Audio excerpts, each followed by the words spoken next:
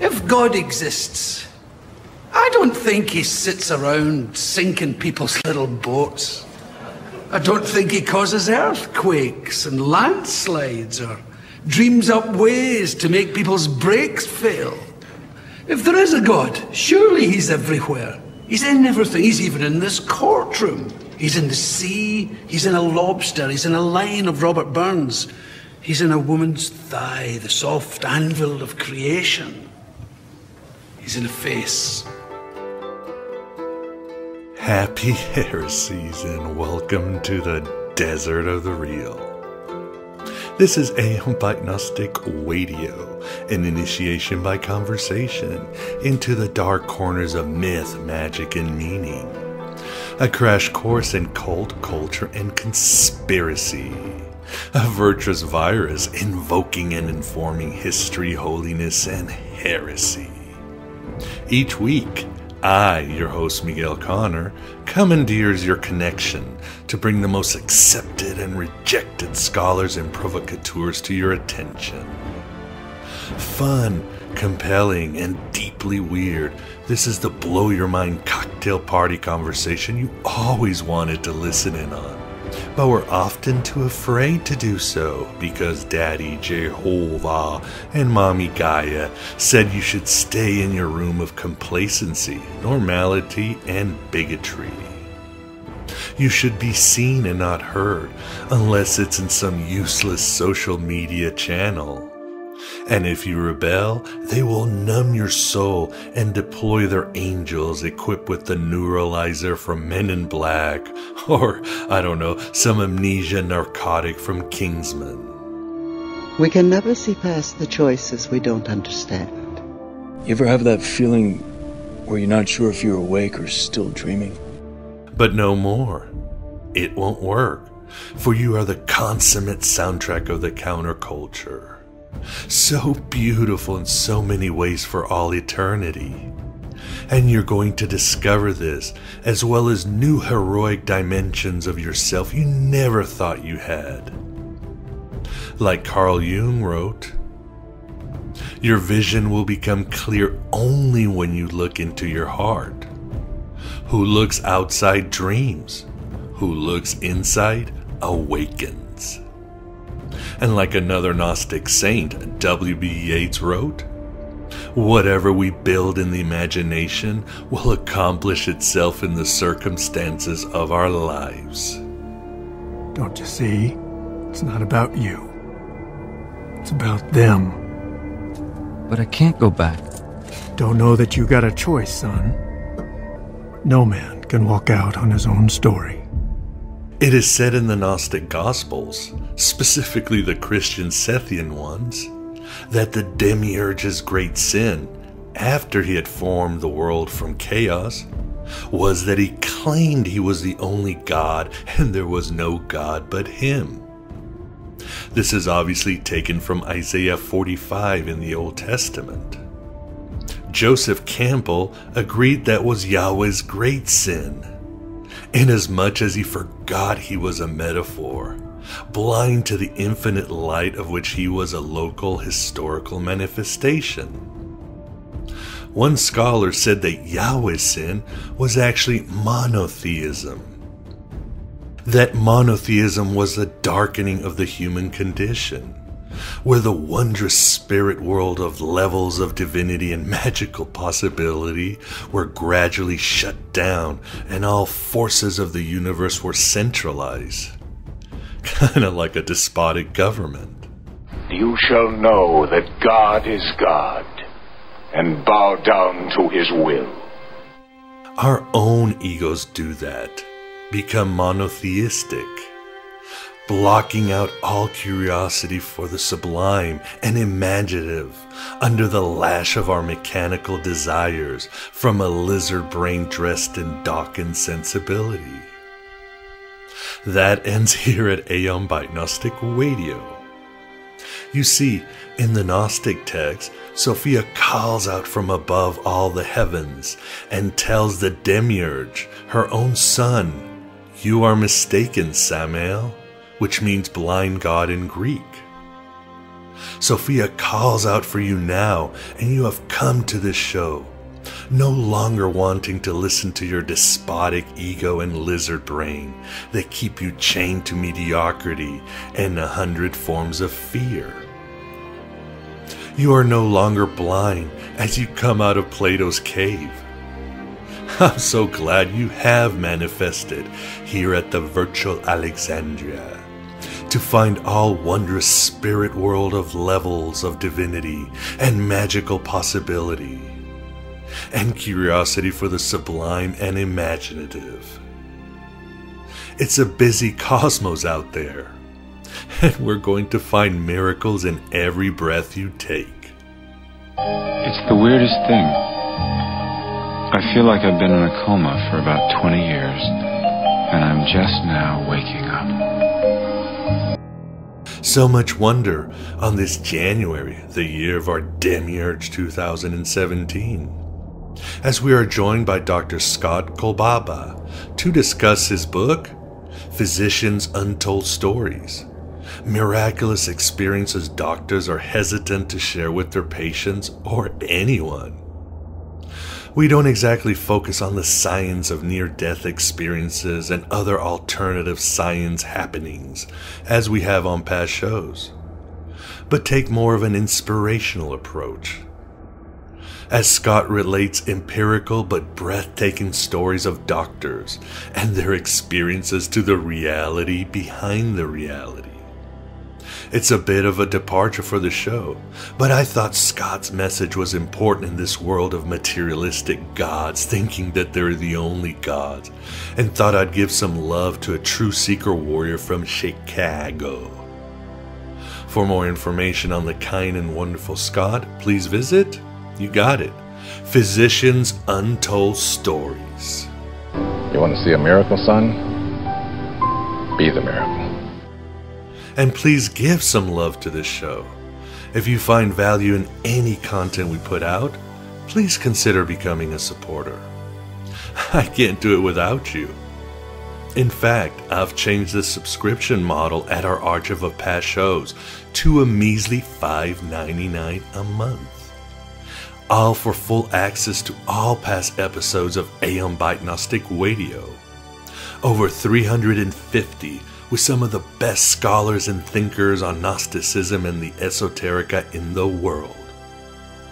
100 or more of these you will not find even at our iTunes or YouTube channels.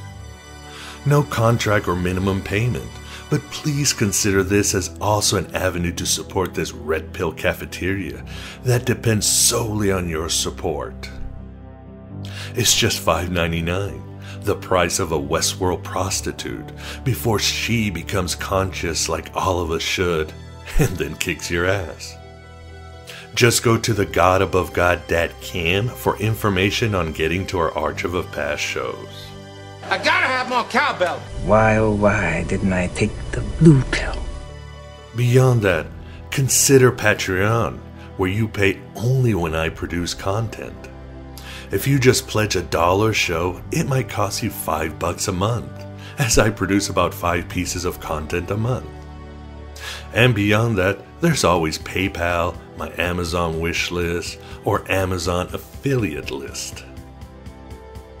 If you want to know more about these forms of contribution, just email me at miguel@thegodabovegod.com or go to thegodabovegod.com. Your support solely keeps this Red Pill Cafeteria open.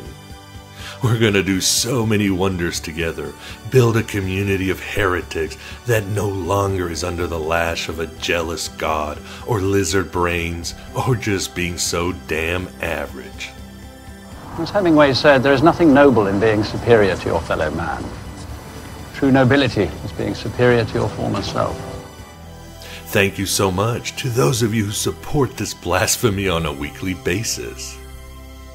And thanks to my Prometheus Vance and my Prometheus Scott Smith, my webmaster Elf Queen Luthien, and all other podcasters out there who inspire the Aeons, like RuneSoup, Talk Gnosis, Gnostic Warrior, Skeptico, THC, and even Gnostic media when Jan is gunning for Pizzagate. Thank you, and thank you for keeping this revolution going in the name of Hypatia of Alexandria. I fought the good fight. I finished the race.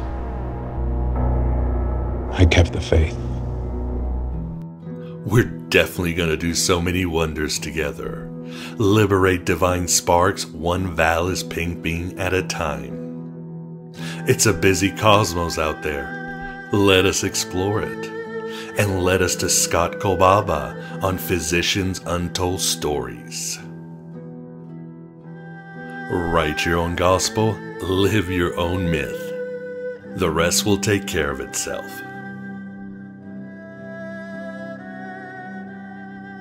In the beginning, I imagined things would be perfectly balanced. He begged me not to let you people in, the money men, Delos. But I told him we'd be fine, that you didn't understand what you were paying for. It's not a business venture, not a theme park, but an entire world. We designed every inch of it. Every blade of grass.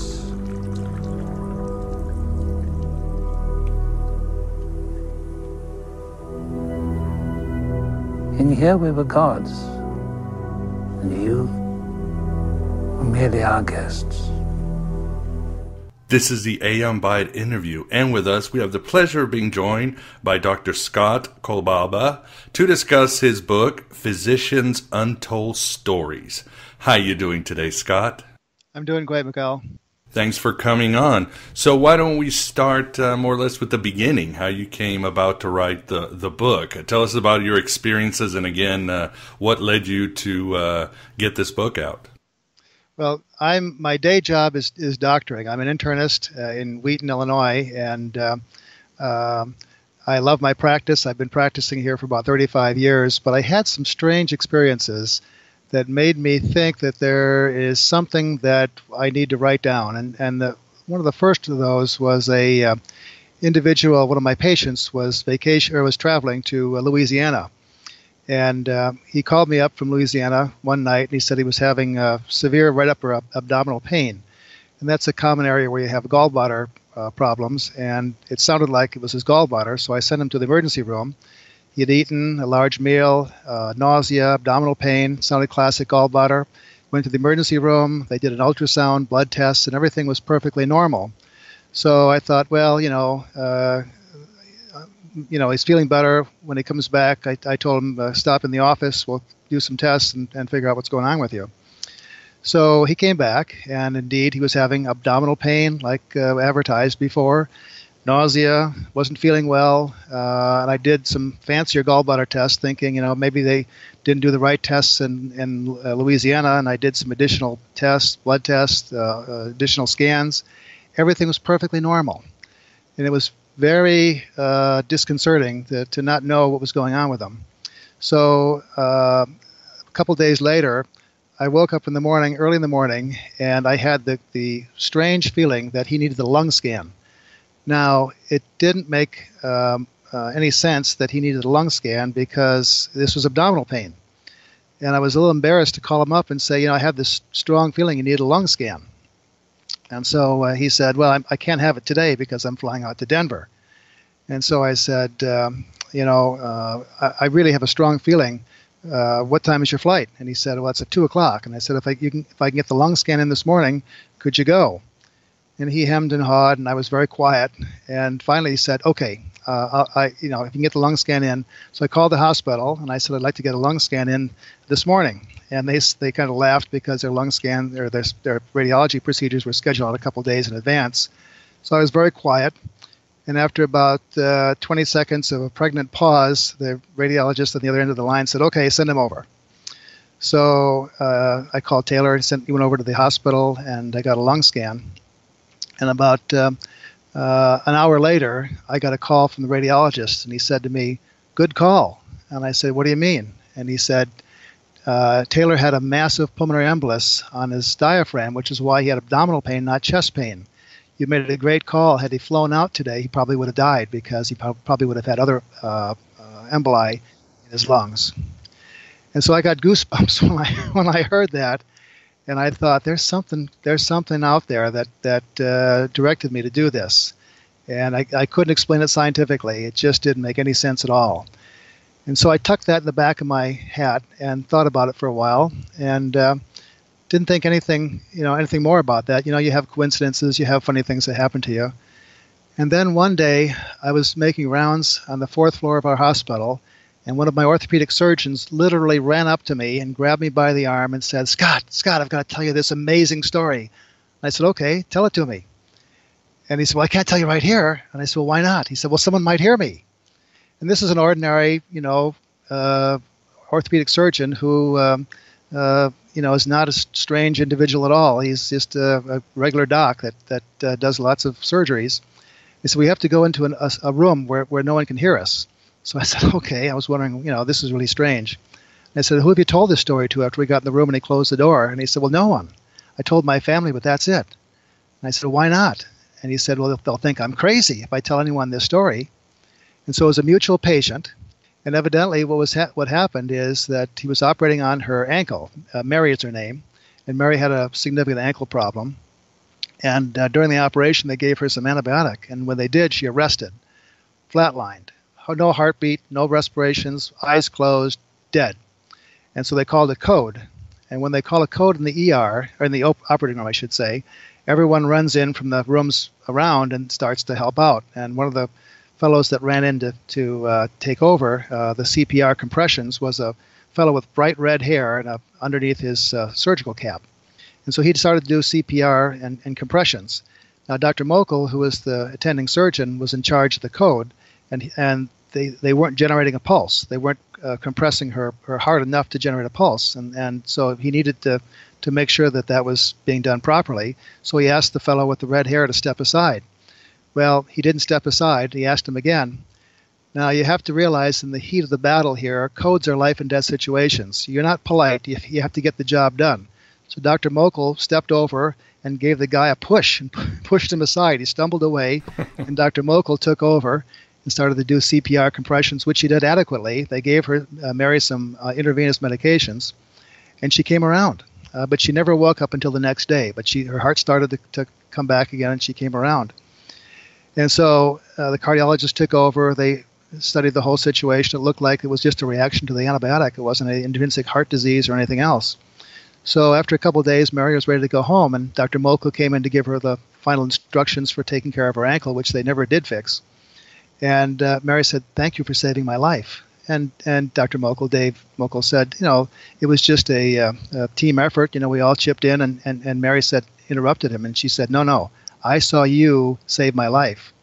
And Dave said, well, what do you mean? And she said, well, I saw you push the guy with the red hair aside, and I saw him stumble away from the table. I saw you do the chest compressions, and that's what got me going again. And Dave, by this point, was weak-kneed because he didn't know what to say, and he sat down. And he said, well, how did you know that? And she said, well, when I died, basically, on the table, I rose up to the top of the room, and I was watching everything else that was happening. And I saw you page Dr. Kolbaba. Although I wasn't in the hospital, he paged me, kept looking at the door for me to come in. She mentioned multiple little details that no one would ever have observed unless they had been right there looking at the whole scene from above.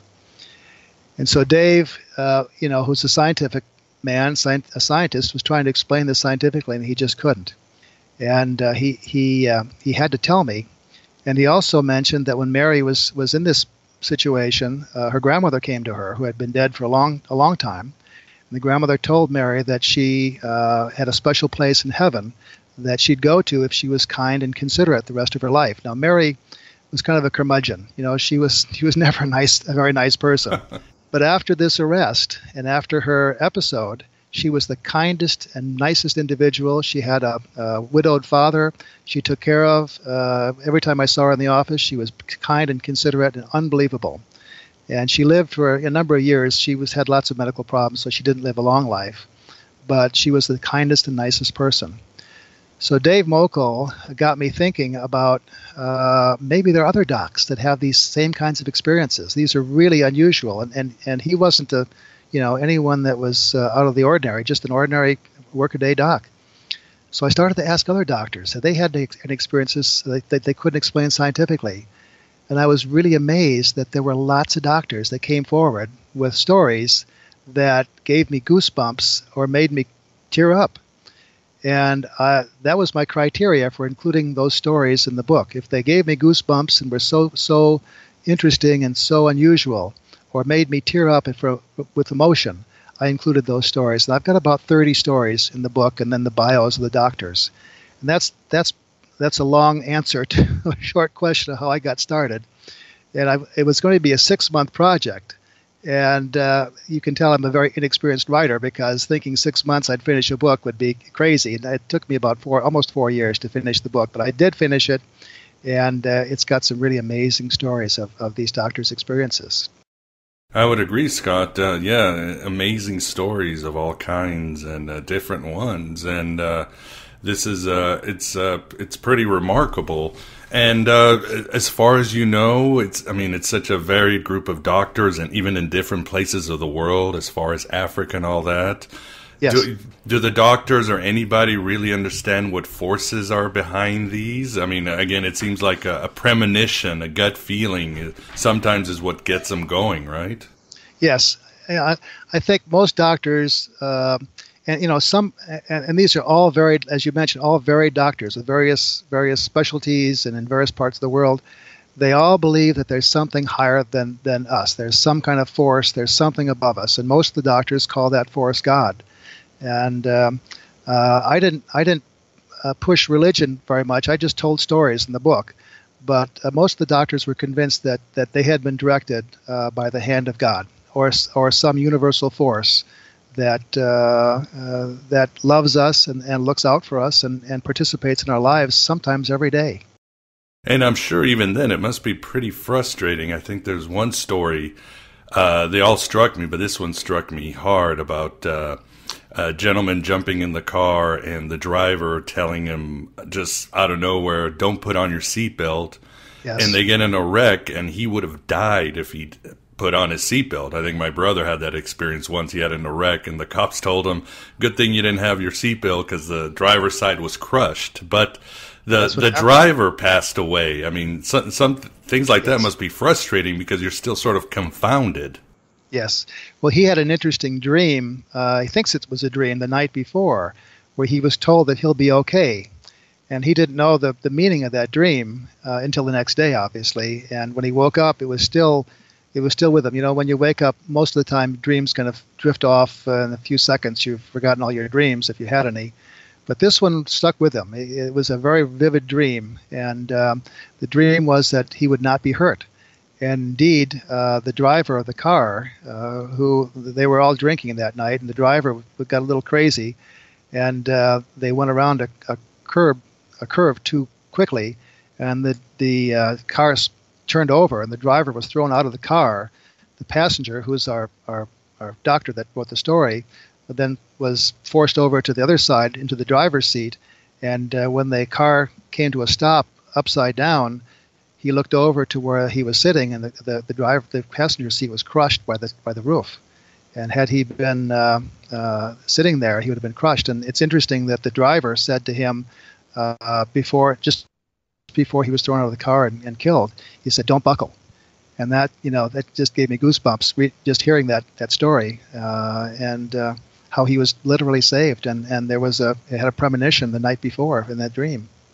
Why do you think these 30 ordinary practicing physicians risk their reputation to come forward with these amazing stories? I mean, as we both know, the science community that's not something they want to deal with, premonition, coincidences, and all that. So how has it been received, and how have been the contributors being treated, including yourself? You know, I was shocked. I literally was shocked that these ordinary doctors would come together with these stories, would come out with these stories and allow me to publish them. And so I thought for a long time about what their motive is. Why would an ordinary doctor who's got a these are all successful doctors. They have a successful practice all over the world, and some are missionaries, some are doctors in private practice, some are group practice. And I thought to myself, there's a couple things that I could come up with. I've been around for a long time. I've been around for about 30 years in private practice, and they know me, and they trust me. I'm a pretty straight shooter, and so that was, I think, one of the things that they took into consideration. The other one was there are lots of doctors contributing stories, so they weren't alone. They weren't the only person in the hospital contributing a story, an unusual story to this book. But I think the third one is very interesting. The third one is really, I think, the crux of what doctors are all about, and that's why they did this. And I called it in the book, I called doctors sappy do-gooders, because these are people that my editor called them the noble doctors, because they want to do some good in the world every day. They want to help someone. They went into medicine to do some good. And I think they recognized that this country and this world is changing a lot. And they wanted people to know that there's something else out there. There's something that loves us. And I think if we believe in something, we're better people. We do more good in the world. And I think that's what the message that they wanted to convey through telling these stories. And I think that was the overriding premise for why they really stuck their necks out to tell me these really unusual stories. Now, the second part of that question was, what's happened to them? What's happened to me? It really, I didn't know what would happen. I thought we'd be criticized. I thought we'd be, people would leave my practice.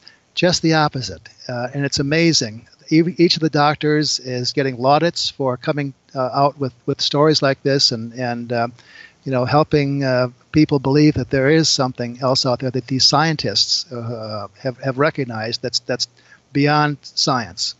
And so I had one doc who was anonymous in the book. He didn't want himself to be mentioned.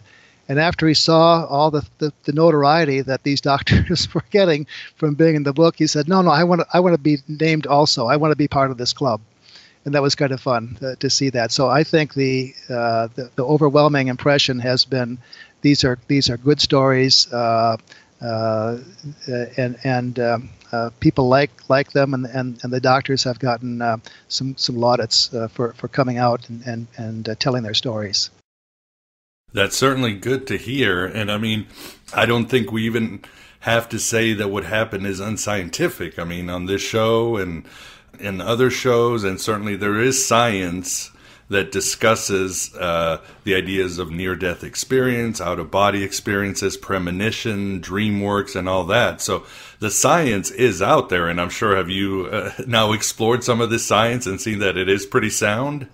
I have. It's interesting because, I'm a busy doc. I don't do a ton of reading on things, and I don't have much time. I've got 7 kids that keep me busy, and so I'm usually pretty busy. And every time I get some leisure time, it's not reading. But what I've discovered after writing the book is there are lots of stories out there that are almost identical to the kinds of stories that the doctors wrote, and I didn't know that. Their near-death experiences are very similar.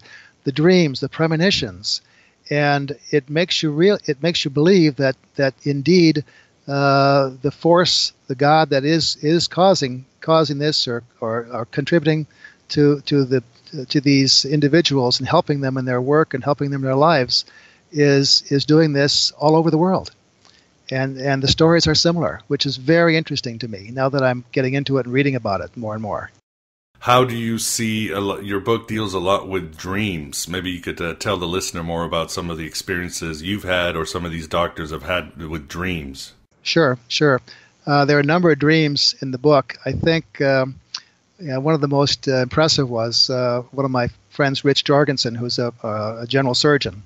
And Rich had a dream. He had a friend who was a judge, Judge Glasso, who was an appellate judge, a very prominent judge, and he was good friends with him. And he had a dream one night that Judge Glasso had died of a heart attack, and it was a very vivid dream. He saw him in the coffin in the funeral home. It was just one of those dreams that when you wake up, you don't forget. It was so vivid. And a few months before that, he had a conversation with a woman that believed that the Earth Spirit communicates to us through dreams. And she told him that the Indians used to believe that, the American Indians used to believe that if you had a dream, you should tell the person you're dreaming about, because that was the way this, quote, earth spirit communicated with us. And so Rich, was a little hesitant to call him up and say, listen, Judge, I saw you in a coffin dead. The first thing that the judge did was kind of laugh it off. What are you going to say to that? One of your best friends says he saw you dead in a coffin. And so Rich said, it was such a vivid dream, you really need to go to a doctor and get checked out and just make sure that you're healthy. And he did that. He said, that's fine. I haven't seen a doctor for a long time. I'll go get my physical. And he got a complete physical. He got everything done, EKG and chest x-ray labs and complete examination. And the doctor that saw him said, you're perfectly healthy. Don't listen to this crazy doctor's dream, and go about your life, and you'll be fine. So the judge called Dr. Jorgensen back and said, I did my physical and everything's fine. Are you happy now? And Dr. Jorgensen said, he had that sick feeling in his stomach again, because he knew that there was something going on here, that he had to speak up. And so he said, I'd like you to see my cardiologist, just in case, just for a second opinion. And the judge said, no, come on, Rich, I just had my physical. I'm a busy guy. You don't have time to be running around. And Rich really had to twist his arm. And he stuck his neck out to twist his arm to get another examination by the cardiologist. Well, the cardiologist did a stress test, which the judge flunked very badly, put him right in the hospital, did an angiogram. The angiogram showed what's called a widowmaker plus multiple other coronary lesions. They were so afraid that it was such a critical lesion there that they operated on him the next day with a bypass and literally saved his life. Widowmakers generally are fatal conditions, and the life expectancy with a widowmaker is usually between 3 and 6 months. So that dream literally saved his life, and that was an amazing dream. You mentioned that one of the doctors, when in training, always had a fluttering light, either in a dream or during the day when someone on their service was going to die. Could you tell us about that, Scott? Yeah, this was Noemi Sigalov, who's emigrated from Romania. And she had an interesting experience living in communist Romania with the Secret Service chasing her and things like that. But when she came to this country, she excelled at education and wanted to become a surgeon, and she did. And on the surgical residency program, she invariably, this is a pretty sick service. There are lots of people that had been shot, had been run over. This is a trauma service, and so these people were literally at death's door much of the time, and so they lost a number of people on their service, which wasn't unusual because of the severity of their illnesses. And every time someone was going to die that day, she would either in a dream or wake up or in the shower or sometime have this fluttering, like a feather fluttering in the periphery of her vision. And she came to dread that because she didn't want to know that someone was going to die. And when she told the other surgical residents this story, they knew it was true. And they dreaded hearing her come in with that because they knew that warned of someone's death, and it was invariably the case. Now, it didn't happen with every single death, but it happened enough times that she began to dread having that vision, and it was amazing that was the case. I don't think she's had it since her residency, but that was very prominent for her at that time. And Scott, what about talking to the dead? Tell us about some examples of doctors or patients and how ancestors or the dead came through to give them information. There's a number of stories that I have about people coming back and helping those that are still with us. And I think probably in thinking about this, the most significant one is Grandma O'Hanlon. Grandma O'Hanlon was a little old lady that was a midwife.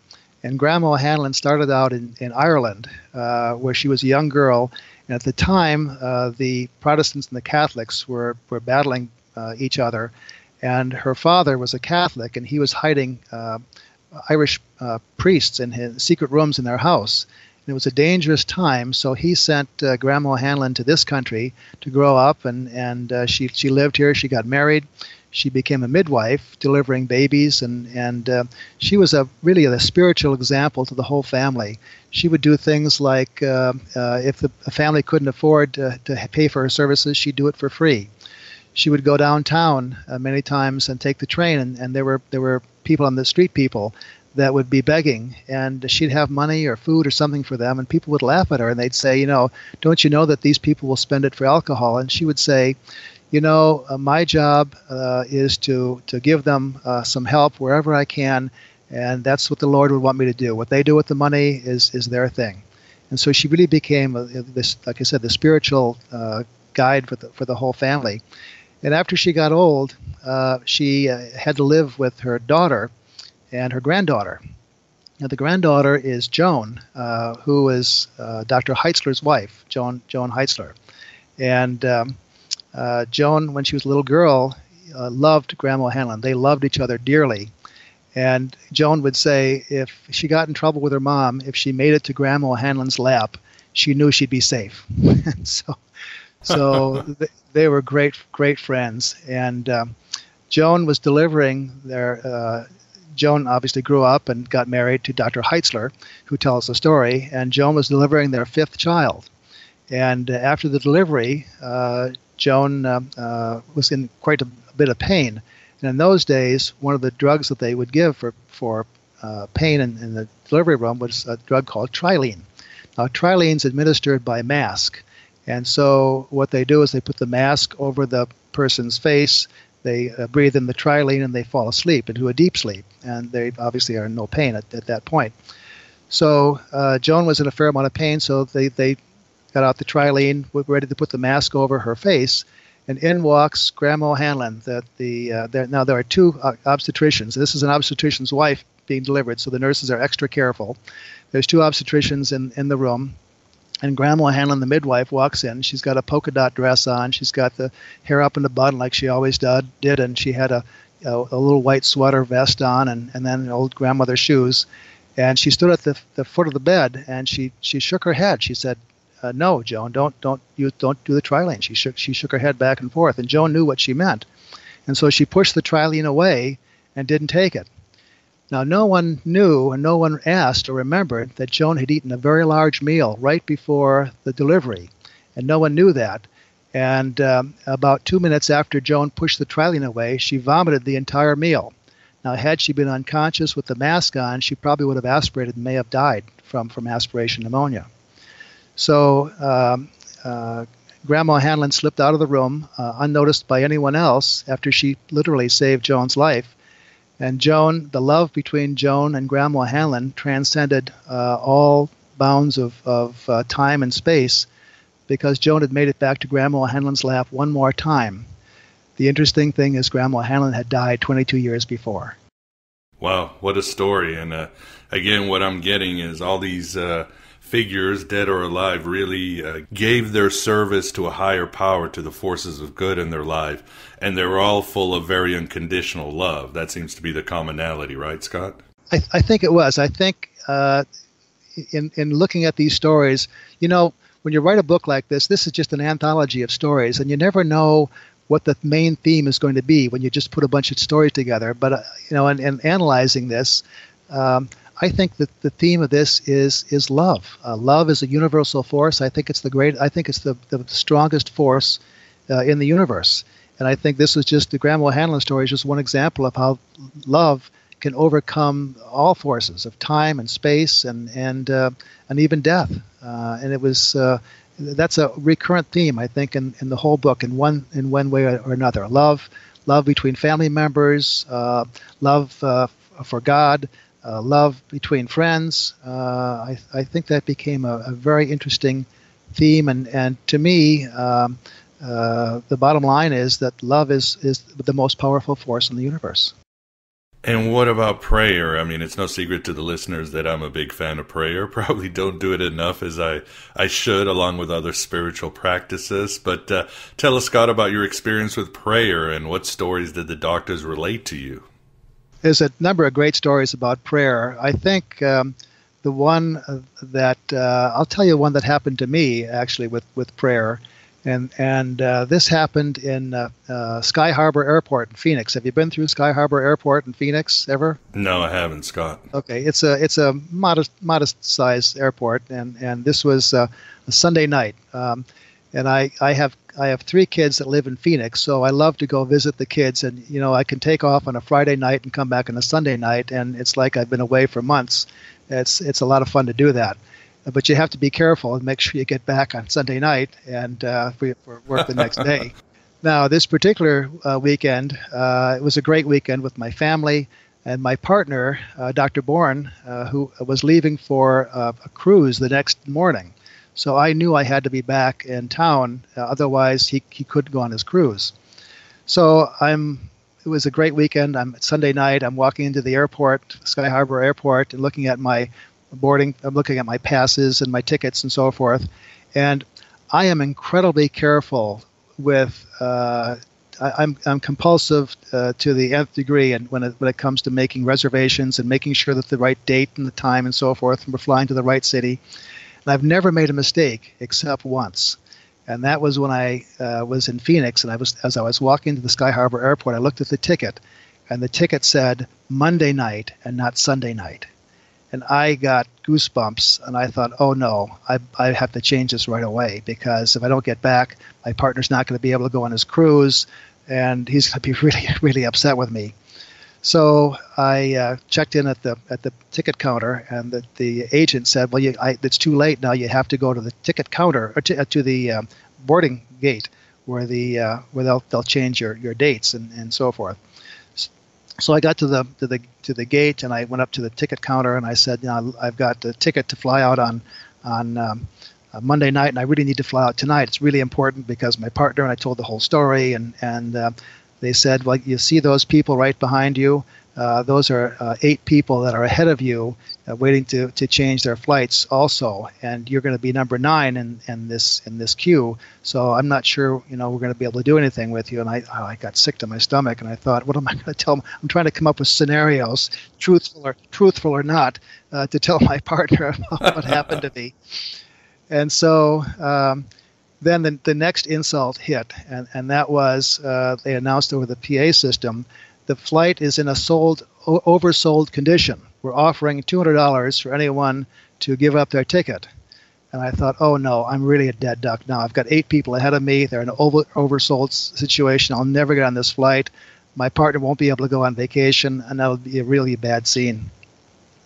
So I waited a few more minutes with this hapless group of 8 others that were standing around waiting to see if anything happened. And then the next thing that came on the PA system was, we're now offering $300 plus a free flight for anyone that wants to give up their ticket. And people evidently had given up their tickets, and the flight was totally filled. And I was just devastated. I didn't know what to do. So I went to the little seat in the corner of this little area by the ticket counter, and I bowed my head and I said, Heavenly Father, I know this is not a life-changing situation. I know that there are other things that are more important than this in the world, but this is really important to me that I get on this flight. Please do whatever you can to help me, and I'll be forever in debt, and I'll do anything that you'd want me to do to accomplish this. Amen. And so, and then I got up, and I could see the 8 hapless ticket holders were starting to walk away from the counter. They were boarding the plane. The plane was fully boarded, and they were getting ready to close the door, that goes to the boarding ramp that goes to the plane. And I thought, oh, I don't know what I'm going to tell my partner. And all of a sudden, this little angelic voice comes up and from almost nowhere and says, Mr. Kolbaba, you better get your boarding pass. The gate's closing. I looked around, and there was a lady at the ticket counter holding a boarding pass with an outstretched hand. I took off as fast as I can, like an athlete grabbing a baton, grabbed the boarding pass, ran to the door just as it was closing, and got onto the plane. I was going to ask her how this happened when they were in an oversold situation. 8 others were ahead of me, and I got the boarding pass, but I didn't have to ask. I knew the answer to that. I knew what happened. I think God had answered a prayer, and I got on that plane and made it back in time, and that was pretty impressive to me. It's really a faith builder. Yeah, it definitely is. Like you said, it makes you look at the world in a different way. And when speaking of these, there's always instances in life when figures appear and they're almost like angels, and sometimes it seems to be angels because you look around and they're gone, or somehow they seem dreamlike in a scenario. Are there any of those in the book? Yeah, there were a couple of instances of that in the book. Probably the one that was most significant was Noemi Sigalov again. We talked about her before with the fluttering. She seems to be pretty connected to the spiritual world. I think her veil is a little bit thinner than most of ours, perhaps.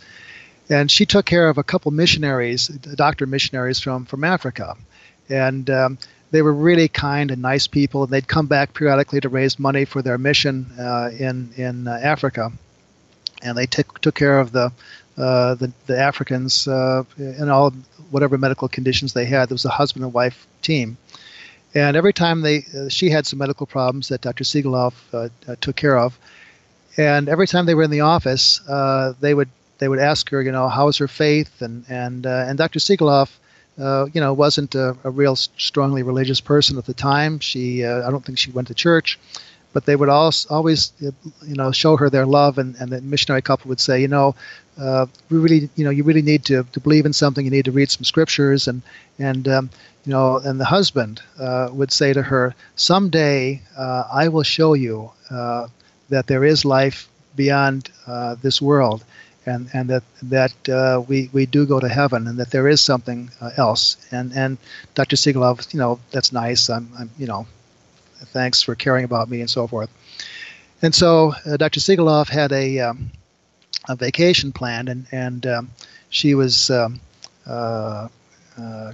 trying to get out of the town to go to Tucson, I think is where the vacation was, and she had to make very early morning rounds. And when she got into the hospital, as the doors opened, there was a whiff of air that was a little unusual as she walked in through the doors. And in her mind's eye, she saw this missionary, this male doctor missionary, in her mind's eye, and she could see on his face was an expression of, it was like overwhelming satisfaction that he had accomplished something that he always wanted to accomplish. And she was so taken aback by this that she said, well, hello there. And she startled herself actually in saying that, and she looked around to see if anyone had heard her, and no one was there because it was so early in the morning. And then the vision disappeared, and she went on her rounds, and then she went to her air flight and got to Tucson. And whenever she's on vacation, she likes to shut off her email and everything else, because that way she can enjoy herself. But on the way back, about 3 days later, she got I think it was the airport, and she turned on her email again and was reading her email, and when she read one particular email from the hospital, she got goosebumps, because the email read, "We regret to announce the death of our great missionary friend," and they named the person that the male, the missionary that she knew, had died the morning that she made her rounds, and he evidently had appeared to her on that morning of his death. And she realized the expression on his face was the ultimate. I get choked up a little bit when I tell the story. It's an amazing story. That the expression on his face, she said, was as if he had accomplished the ultimate missionary moment of his life, that he had proved to her there was something beyond this life. Yeah, that's very powerful, and certainly some experiences in my life, and I think if listeners pay attention, has happened in their lives. I think it's a busy universe, and but the question would be, you've mentioned, Scott, the fluttering lights, the dreams, Indian practices. what advice would you have for people to sort of listen to that inner voice or that higher voice? I mean, it's so easy to second guess yourself when you're going through life and say, well, I had too much coffee, or I'm just hearing things. What advice do you have for people to say, hey, listen, this can make a difference? Yeah, a couple pieces of advice. And one is what's very interesting to me, that when people have read this book, they come back to me and say, I never realized the coincidence that I had was more than a coincidence. And that, maybe there is something that directed me to have this individual show up on the elevator at the same time I was there, and he's the one that got me the job and advanced my career and so forth. So people are realizing when they read some of these stories that these things happen to them, and they happen on a regular basis. And so my advice to people that are listening and people that are reading the book is pay attention to those things. The things, that little voice that you hear in the back of your head, may be a significant thing. Don't disregard. Don't disregard that. Think. Someone is trying to communicate with you sometimes, and there are amazing things that happen to us all the time. Pay attention to the little coincidences in your life, and realize they're not necessarily coincidental. That there's a purpose in these things. My partner, John Bourne, is a great proponent of this. He had a patient that was going to surgery, and he had to do a pre-op on the patient and clear him for surgery. And he cleared him for surgery. And then this little voice came to him afterwards, and it said to him, this guy needs a stress test. And he tried to ignore it a little bit, but John's learned that when he hears that voice, he doesn't ignore it for very, very long. So he called the individual up and said, "You need a stress test. We need to sort this out before you go to surgery." And the guy was pretty resistant. And John finally said, "Well, if you don't have the stress test, I'm not going to clear you for surgery." So he went for a stress test. He flunked it. Had a bypass surgery, which probably saved his life again, and went on then to have the total joint surgery that he was being cleared for. But this little voice in Dr. Bourne's mind probably saved his life. So my advice to everyone is listen to those little voices. Listen to the things, the little hunches that you get, and watch out for your coincidences, because they may be telling you something that is important for you and for those around you. Well said, and it seems to me, Scott, that part of the equation sometimes is great moments of stress or life-threatening situations that seem to open our channels of communication when we're desperate or something like that. So it seems physicians of all professions or parts of society should have that sort of third eye, right? Yes, I agree. And things do come up under great stress, things that you don't expect. I've got a story. I could tell the story about Dr. Gieser and the kidney, if you like. That's a please do. Yes. Dave Gieser is an ophthalmologist that specializes in glaucoma. He's also chairman of the board of Wheaton College, and he had an experience when he was in high school, and he was a goalie for his high school soccer team, and they were playing a soccer practice, and he jumped out in front of the ball to stop the ball from going into the goal when the forward was running toward him and was kicking and missed the ball and kicked Dr. Gieser, Dave Gieser, right in the flank, right in the kidney. Well, it ruptured his kidney, and Dave was in excruciating pain. Went to the hospital, was there for a number of days in excruciating pain. He was in such pain he couldn't even watch TV. He was just laying in bed. And his urologist finally decided that it was time to take his kidney out, to remove his kidney. And so they got a hold of his father, who was in Switzerland at the time on business, and had him come back from Switzerland. And he was all set to get his kidney taken out, I think, on a Monday. This was a Friday. He had the episode was on a Monday or Tuesday when he was kicked.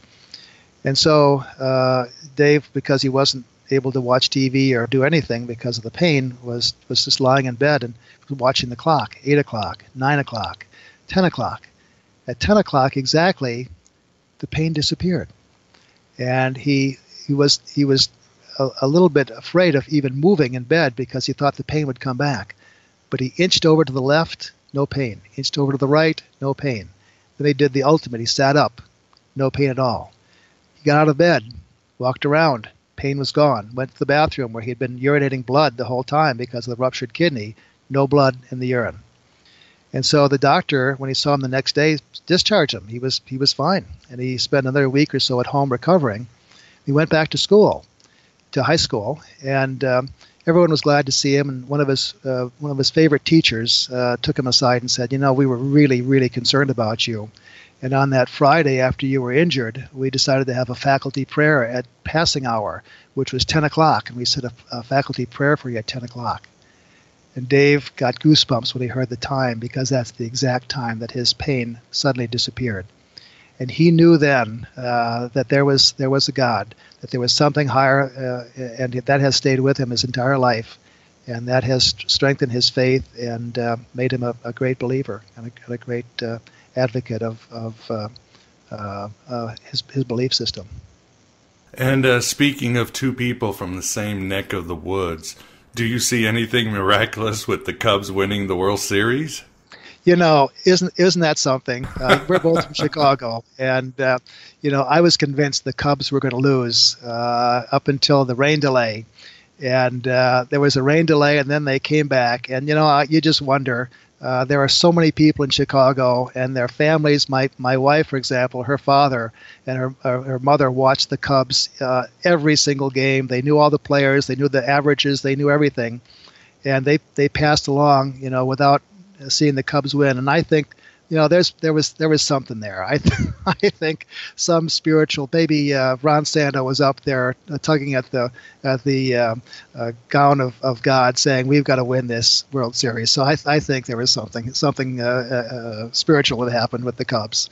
I can't guarantee that, and there's no scientific proof, but something happened, and I think it was pretty special. And since the book is out, any experiences you've had, or are other people, doctors, coming out and say, "Hey, let's put on another book. Let's make some more stories, or let's share these stories"? Yeah, I've had a number of doctors come up to me now that the book is out, and what I've had also are the nurses are coming up to me and saying, I've got some stories. You ought to write a book about the nurses. And so I think that might be the next book, would be the nurses' untold stories, because they have these goosebump experiences also, and I don't think I've seen a book about nurse miracles. There are a lot of miracle cures out there, and I really think that I've read enough about miracle cures that they get a little boring.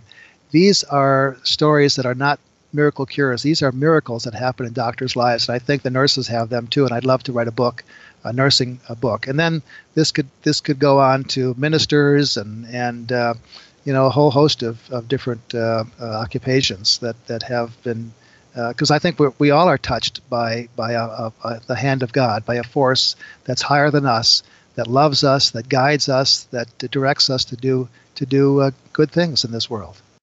Yeah, I agree, because sometimes I, of course, have a curious mind. I want to understand why are these spiritual forces doing what they're doing, like that story, why was one guy spared but the other guy died in the crash. But at the end of the day, it seems to be the best thing we could have is to be an instrument of good, an instrument of our higher powers, so we can make a little difference here and there. I mean, as humans, that's really the best we can do.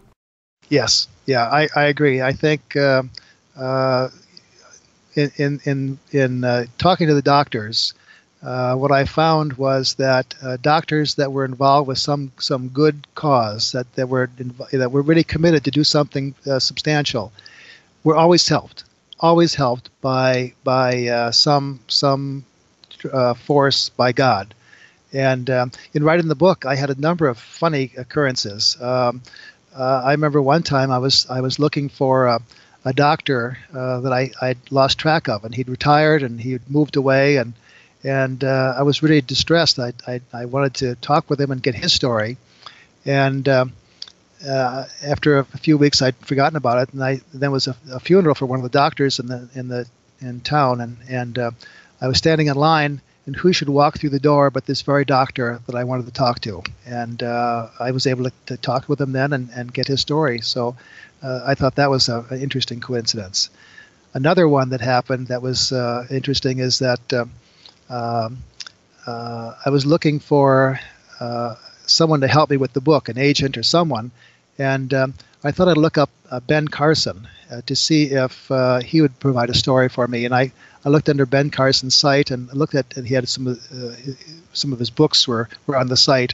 And as I scrolled down the page, there appeared a picture of a person that I knew.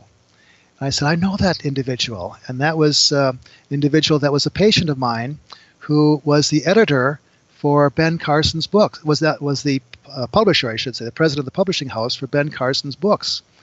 And so I thought, I've got to call him. I put a call into him, and he said, "Oh, I'd love to help you with the book.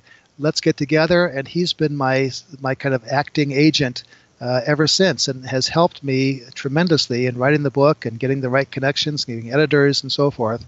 And so, what a coincidence that was that I bumped into his picture just by accident, and probably not a coincidence at all.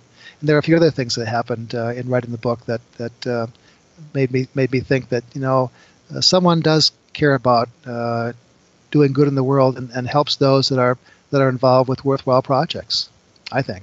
I would certainly agree, Scott. And for the listener, where can they find more about your information? The book is published through the division of Amazon, so it's available through Amazon.com.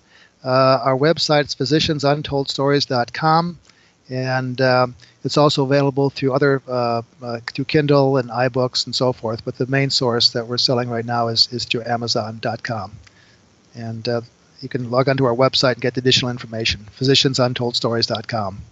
And if somebody wants to get a hold of you, like another doctor, and share their story.